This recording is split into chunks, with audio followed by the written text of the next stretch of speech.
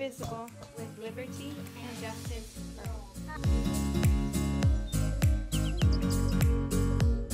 Dear Heavenly Father, thank you for this day that you have given us. You're such a wonderful God.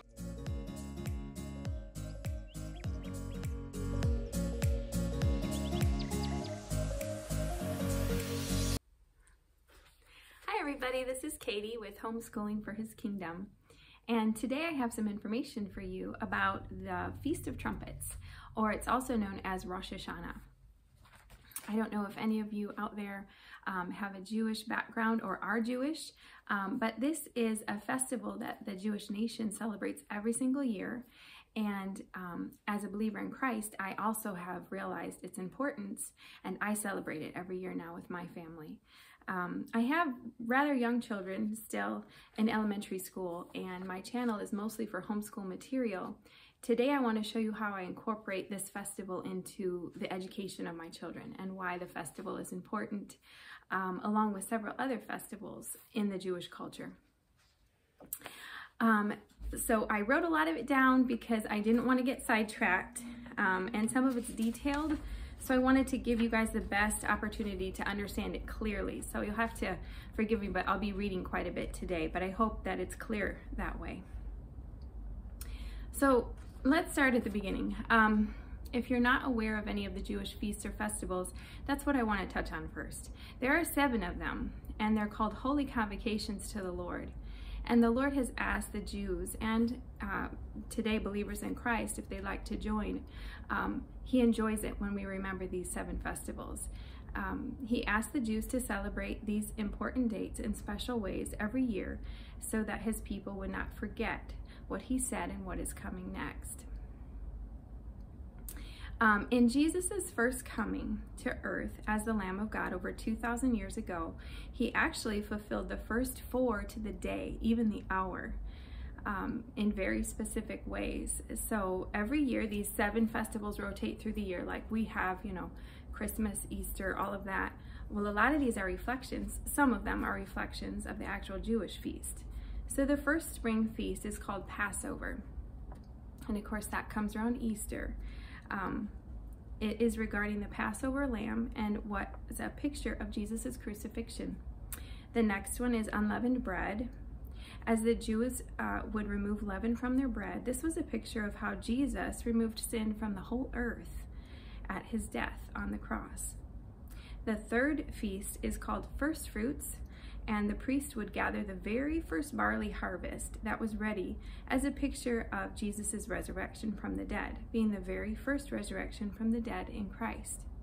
The fourth feast is called Pentecost, and that is the power of the Holy Spirit coming upon the church.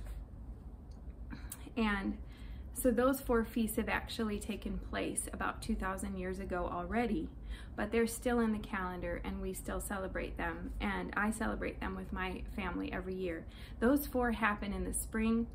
The first 3 are in the spring, and the 4th one is a little bit later. That one is closer to the summer. That's Pentecost. But those 4 have already been fulfilled in Jesus' first coming. What we want to focus now then is on the last 3 feasts, and those come up every year in the fall. And those are still dress rehearsals for what is to come. In Jesus' second coming as the Lion of Judah and the King of Kings, He will fulfill the last 3 festivals very specifically, and we believe to the very day.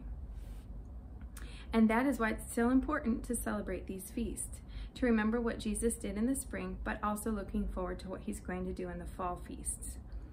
Even Paul the Apostle in Colossians 2:16-17 mentions these festivals and celebrations as a shadow of things to come. Okay, so what are the 4 fall feasts then? Or excuse me, the 3 fall feasts. The first one in the fall is called the Feast of Trumpets, and that's what I want to talk about today. It's somewhat hidden with assembling of believers and blowing of the shofar. It is a picture of the rapture being somewhat hidden, and the believers being assembled and taken to heaven at the last trumpet sound. And I'll touch on all of that a little bit more. Let me finish the last 2 feasts in the fall. The second fall feast is called Day of Atonement, and that's the judgment of sins. And the last feast is called Tabernacles, the remembrance of all good things God has done for us. This one is special too because God will reinstate this festival during the millennial reign, and we will celebrate it year after year in the New Jerusalem. You can find this in Zechariah 14:16-21. But let's go back to the Feast of Trumpets. That's what's coming next. That one actually we're going to be celebrating sunset September 18th through sunset September 20th of 2020. Okay, so where do we first find the Feast of Trumpets? Katie, where are you even coming from? Okay, Leviticus 23:23-25. It says, "The Lord said to Moses, say to the Israelites, on the first day of the 7th month, you are to have a day of Sabbath rest, a sacred assembly, commemorated with trumpet blast. Do no regular work, but present a food offering to the Lord." And you notice it said the 7th month, but the Jewish calendar rotates differently than ours. So this usually falls in September. It's actually called Tishri 1. The Feast of Trumpets starts on the Jewish month of Tishri 1, and it lasts for 2 days, Tishri 1 and 2. The feast requires the sighting of a new moon, and then the sighting had to be reported to the priests. Because of the uncertainty of when exactly this will occur, it is celebrated over 2 days. So the Jews were ready to celebrate in the fall every year, but did not quite know when the festival would start, so it's a bit hidden. So they were extra ready around the new moon, even though they didn't know the day or the hour the new moon would be spotted. So to this day, no one knows the day or the hour Jesus is going to return. You can find that in Matthew 24:36. But the Bible does say he will return. And he says that we actually, as believers in Christ, should know the signs and the seasons, not the day or the hour, but we should know the seasons and the signs of his return. You can find that in Matthew 24:32. Just like the Jews knew the season of the Feast of Trumpets, so they were prepared around the Feast of Trumpets. In fact, the Bible says we should know the signs and the seasons as it gets closer, and you can find this in 1 Thessalonians 5. Based on how Jesus has already fulfilled the first 4 of his holy convocations or festivals to the day and the very hour, it is my belief and many others that Jesus will return on the Feast of Trumpets some year. We don't know the year. Many Jews and myself and my family are extra ready and prepared around that time every year. Still skeptical? Okay, listen. Here's the connection. During the Feast of Trumpets, God is asking the body of Christ to assemble and blow a shofar. Now, here's the most obvious scripture regarding the rapture. Listen, see if you can get the connection. 1 Thessalonians 4:15-18. Here it is. "For this we say to you by the word of the Lord, and that we who are alive and remain until the coming of the Lord will by no means precede those who are asleep or dead in Christ. For the Lord himself will descend from heaven with a shout, with the voice of an archangel, and with the trumpet of God. And the dead in Christ will rise first. Then we who are alive and remain shall be caught up together with them in the clouds to meet the Lord in the air. And thus we shall always be with the Lord. Therefore, comfort one another with these words." So we see a trumpet of God and the assembling of believers. The dead in Christ first, and those who are remaining will be assembled together. The Feast of Trumpets this year will be sunset September 18th through sunset September 20th. Do I think Jesus is coming back this year? Maybe, but probably not. Here's why. I know the season hasn't arrived yet from other scripture. Listen, in Joel 2 and in Acts 2 it says, "There will first be a last day's outpouring of the Holy Spirit's power, and God's glory will come upon the bride and the church." So see, that's why it's super important to know the season as well. I can see the outpouring and the glory has started in many of the believers, and it is coming, but there will be much more. There will be signs, wonders, miracles, like the early church. Then the huge harvest of souls will come in. Then we can look for the rapture around the Feast of Trumpets.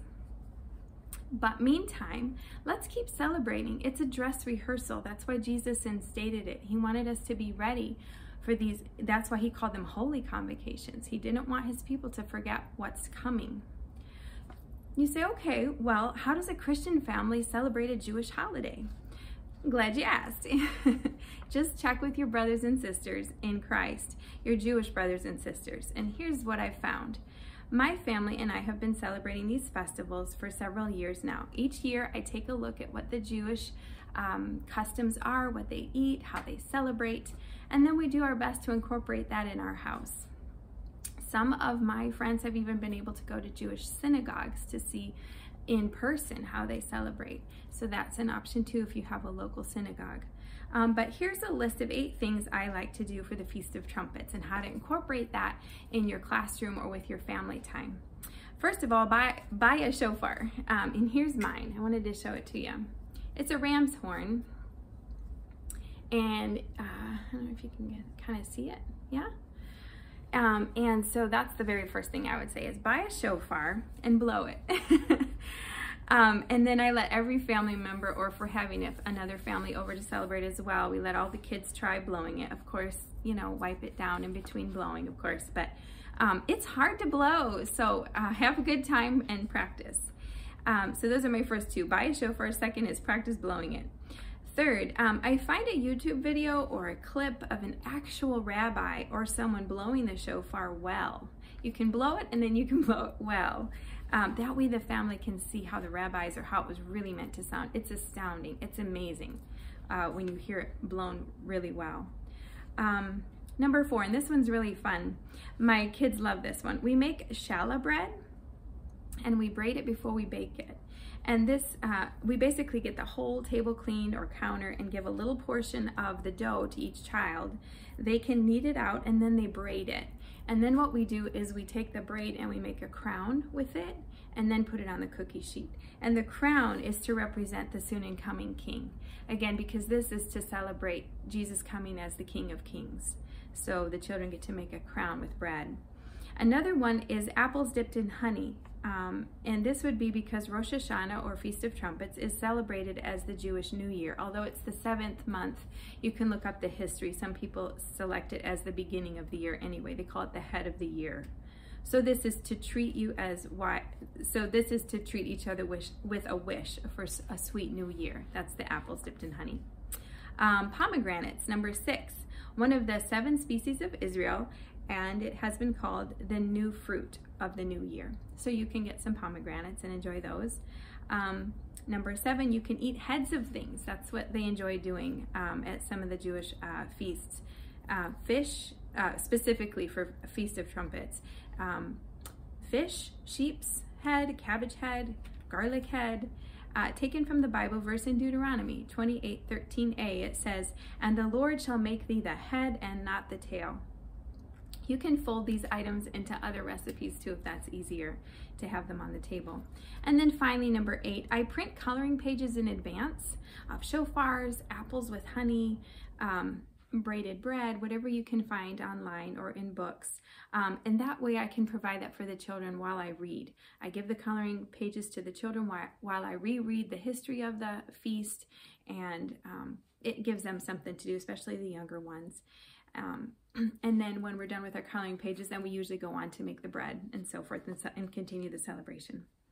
I hope these ideas have helped you, and let's keep on praying for one another as the day approaches. And please join us this year if you feel led in celebrating the Feast of Trumpets. Have a great day.